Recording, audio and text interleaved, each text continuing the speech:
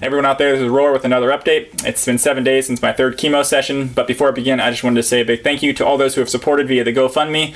If you haven't donated, we would really appreciate it. If not, if you're not in that position that you can, please go ahead and share on your social media. That would help out a ton as we continue to try to reach our goal. We are 60% of the way there currently. This third chemo session hit me harder than we expected. I'm not sure if it was the shorter duration between my second and third chemo session or just the fact that the poison continues to add up in my body. Overall, the symptoms that I've experienced so far, fatigue, nausea, and the neuropathy in my fingers continues to be a factor. Burning kind of in my chest, my hair loss, obviously. My beard fell out. I went out to dinner the other night, dinner and a movie, and when I came back, half of my beard was essentially on the upper part of my shirt. I was wearing a light color shirt, and so I was like, okay, I need to shave the beard at this point. As my hair continues to grow back in, it's definitely not growing in as thick, and it's growing much lower as it continues to come back in. I haven't shaved in about 5 days, where normally I'd be showing a pretty good shadow right now on my face. Beyond that, I found myself more easily agitated this week, so I'm trying to concentrate on controlling my own personal emotions and not overreacting with the kids, and then just generally feeling bad across my body. The good thing though is just knowing that it wouldn't last forever. Like I said, this is a week after and I'm starting to feel more like a human today. As far as workouts, I was able to work out on the day of my chemo. I did a light run and workout before my chemo session. I did a workout the next day as well. I did some cardio and then some strength training workouts. Days 3, 4, and 5 after my third chemo session, though, I was beat. I was just happy to get out of bed, try to accomplish a little bit, help out with the family, but overall, no workouts were done there. They did day 6, I was able to work out, and then today, I was also able to work out and get to the gym, get some strength training done there. The problem today is that I bursted some of the veins in my arm. When working out, I was doing some curls. My veins were popping out as they normally do when you're working out, and I looked down in between sets and my right arm started to swell up a little bit. I went to the doctor and he called it superficial thrombophlebitis, which is essentially in between 2 valves in my arm that the vein bursted, and so that's why they're swelling. He recommended that I put a hot compress on it every 2 hours for about 10 minutes, and hopefully in the next 2 weeks it'll heal up and I'll be able to work out again. But for the next 2 weeks I'll stick to lower body workouts or cardio for the most part, just to try to give my veins in my arm a break. That's most likely due to either the chemo drugs making my veins a little bit more brittle, or just me still recovering from my heart surgery when most of my veins stopped working with the IVs, and I bursted a few veins then as well. As far as the port limitation, I'm not sure if I've updated in the videos or not, but some people have asked me. My port itself, right here, as you can see, that was stitched into 4 different places in my pec, so it's really not a factor when I work out. So before my veins started bursting today, I was able to work out no problem, no limitations really at all. I just didn't want to lay on it because it definitely applies some pressure and it hurts a little bit if you lay directly on your port. So overall, my DFP for today, my diet focus point, if you will, for these videos. I've had a lot of people ask me about cancer diets. Some cancer patients have reached out, as well as just some friends saying, hey dude, what have you been told as far as diets? What should you eat? What should you avoid? And it's too much really to encapsulate into one video to talk about a general diet. Realize that these diet lesson learns are from a fighter pilot who, I have a master's degree, but really not in anything that has to do with nutrition. I'm not a dietitian, I'm not a doctor. However, I did go to a dietitian this past week, and I was thoroughly unimpressed with the whole act that I met there. I had a list of about 30 questions I was going to ask her, that I did ask her. I was not able to achieve an answer that I really liked for most of the questions. My mentality overall when it comes to diet-based changes is I'm evidence-based, so I prefer to see studies that show me that X equals Y, as opposed to a friend saying, oh, my mother's sister's cousin, she was cured from cancer by eating 2 tablespoons of coconut oil every day.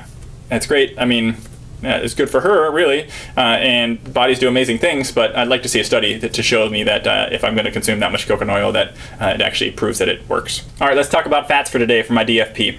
I didn't know much about them beforehand, so now I'm going to nerd out just for a second as far as the molecules, and we'll talk about actual practical purposes when it comes to fats. So there are 2 main categories of fats when we're referring to them. They're saturated and unsaturated. As you can see, the saturated fat is saturated with hydrogen atoms. Beyond that, there are unsaturated fats. Under the category of unsaturated fats, there are monounsaturated and polyunsaturated, and that just refers to the number of double bonds inside that atom. As far as trans fats are a polyunsaturated fat that have been chemically changed so that they are no longer really liquid at room temperature. It changes the structure from a cis atom to a trans molecule, and at that point they then become trans fat. Under the polyunsaturated fats, there's also things that refer to as the omega-3, 6, or 9 fats that you might hear about a lot. All that refers to, as far as the omega-3, 6, or 9, that's just the double bond where it occurs. If the double bond occurs third from the end, sixth from the end, or ninth from the end out there. So that's kind of the nerded out, just chemical compound of what the different fats look like. As far as saturated fats themselves, they were really demonized in the 1950s and 1960s based on some kind of false studies that correlated saturated fats to heart disease, and that really kicked off a huge non-fat or low-fat diet in America. Those studies have really thoroughly been debunked. Recently there was a study that had 350,000 participants and another one that had over 600,000 participants that have proved essentially that saturated fats are really neither good nor bad for your risk for heart disease and or your diet when consumed at normal levels. As far as saturated fats themselves, where do you find them? That's generally the things that are solid at room temperature and that come from nature. So things like butter, that's going to be a saturated fat for you. As far as unsaturated fats, those are generally liquid at room temperature when they're coming from nature, besides the trans fat, which is which has been chemically changed to be solid at room temperature that we talked about based on that chemical structure. The big one I'll just hit now before I get into like really the meat of what I want to talk about is trans fats. Trans fats have been proven at this point basically to be terrible for you. They've been banned in a lot of countries. In the US, they are going to be banned, I think, by the end of this year, which is going to start to change kind of some of the taste in the foods that we eat, because our trans fats have really been incorporated to a huge portion of Americans' diet, both in the fast food industry as well as in the processed food industry as well overall. It's been found that if you have a 2% increase in your trans fat, you have a 23% increase in your likelihood of cardiovascular disease. You might hear trans fats be referred to as partially hydrogenated fats or hydrogenated fats. It's all the same thing. Trans fat just refers to the chemical makeup, where partially hydrogenated refers to the way in which it was made, but essentially referring to the same thing when it comes to trans fats. So the big takeaway for trans fats is you really want to avoid them. There's really no health benefits for them. They might make your food taste a little bit better. However, they're just terrible for you. That's why they have been banned in a lot of countries, and they will be banned, I think, by the end of this year in America. How do you know if you're avoiding them? You can just check the dietary label, look for trans fats, and I'll also check the ingredients on the list. If anything says hydrogenated or partially hydrogenated, most likely that's a trans fat in there. It doesn't need to be listed under trans fats on the top nutritional portion if it has a certain percentage, so nonetheless I would check the ingredients to avoid those. Alright, so the big discussion that I want to talk about today was omega-6 and omega-3 fatty acids. So realize omega-6 and omega-3 are considered essential acids for us because our bodies can't produce them. Omega-9s, our bodies can produce them, so I'm not really going to discuss omega-9s all that much. These fats aren't just used for energy in our body, they're used for a plethora of things, like they help with blood clotting, they help with inflammation, as well as other things. As far as specifically what does each help with, omega-6 increases your inflammation in your body, so that's useful when you're injured or your body's trying to fight something, but it also increases your risk of cardiovascular disease and increases your risk of violence, as well as depression, and some other negative effects of omega-6s in some studies that I've seen.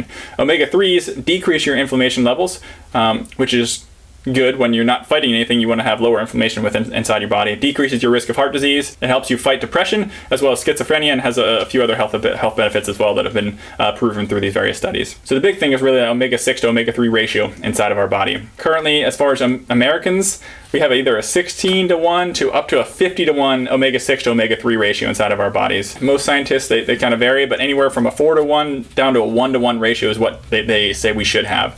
So omega-6 have skyrocketed in America. There's been a 200% increase in omega-6 consumption in America over the past 50 years. And that's really due to what we talked about in the very beginning, when saturated fats were viewed as harmful. They were all of a sudden switched, and trans fats were taking over for saturated fats. And a lot of those trans fats caused this spike. So where do we get most of these? Are from seed and vegetable oils, specifically like soybean and other vegetable oils that are very common in processed foods that you'll see out there. Soybean is the largest source of omega-6 in the American diet right now. I think it accounts for 20 or 25% of the omega-6 in our diet. The reason we use it is because it's cheap, right? And it can be incorporated into all sorts of foods, and it increases shelf life and does all sorts of wonderful things for the marketers, but terrible things really for the consumer. So what this omega-6 fatty acid does, it's very reactive inside the body. So that's one of the reasons that causes cardiovascular disease, but it's also been linked to different cancers as well. So because these double bonds are so reactive, they'll react with oxygen inside the body, and then they'll form these things called free radicals. What these free radicals can do, these free radicals can damage your different cells inside your body, and specifically the DNA inside your body. The result of these free radicals is really aging and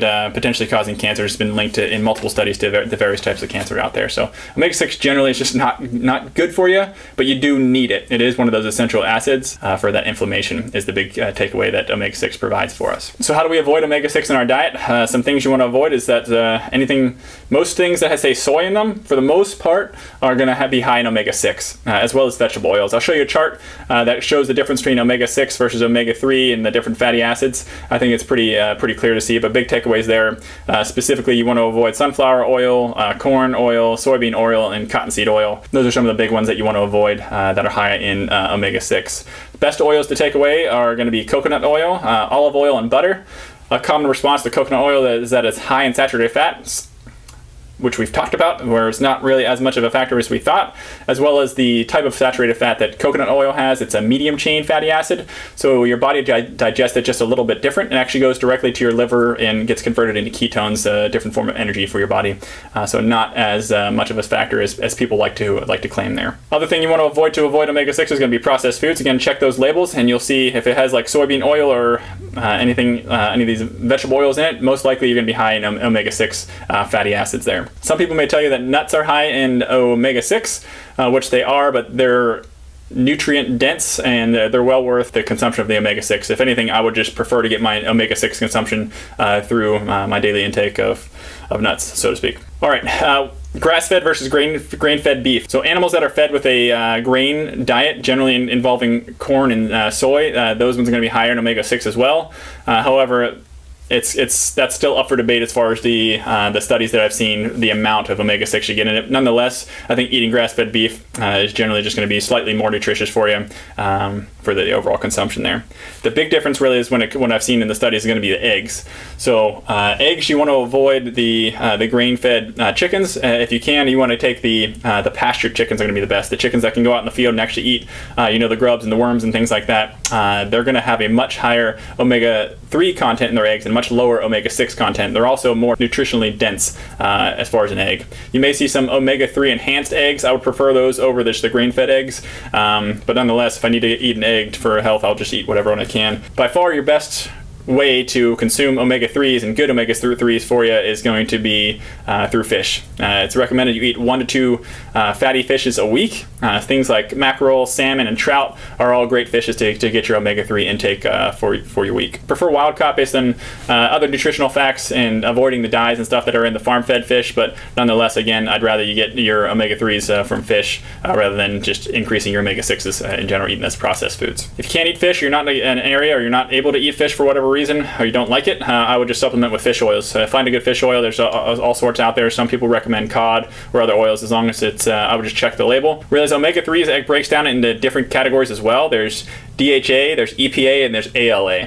The DHA and EPA are really what helps support our brain and heart function, as well as a bunch of other organs in our body. So that's really what we want to get out of our omega-3s. The ALA, our body can take, but we really can't convert into that EPA or DHA nearly as well.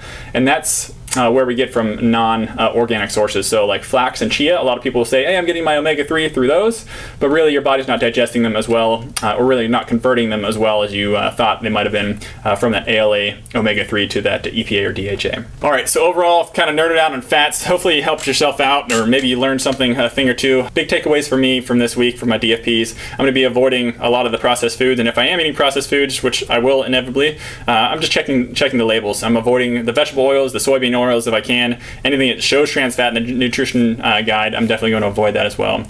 Trying to increase my consumption of fish. Flaxseed and chia seeds are still good for you and still good, have plenty of other nutrients. However, just realize they're not going to be a single source of omega-3s, especially those pivotal essential omega-3s that you need. And really the big takeaway is that ratio, right? Just understanding the ratio of your omega-6 versus your omega-3 really probably needs to be decreased as an American. Maybe most of you are super healthy and healthier than I am. Well, most of you probably are healthier than I am right now, but just realize that I think that ratio is the big takeaway. Again, I'll try to list as many as I can the different studies and websites and sources that I found for a lot of this information. Like I said, I'm an evidence-based type of guy. I try to go straight to the studies or the people who have analyzed the studies, and I'll take their word for it. That's all I have for this week. I'm sorry for the extended video, but I hope you got something out of it. I appreciate all the support, you guys, and I love you, and I'll talk to you later. See ya.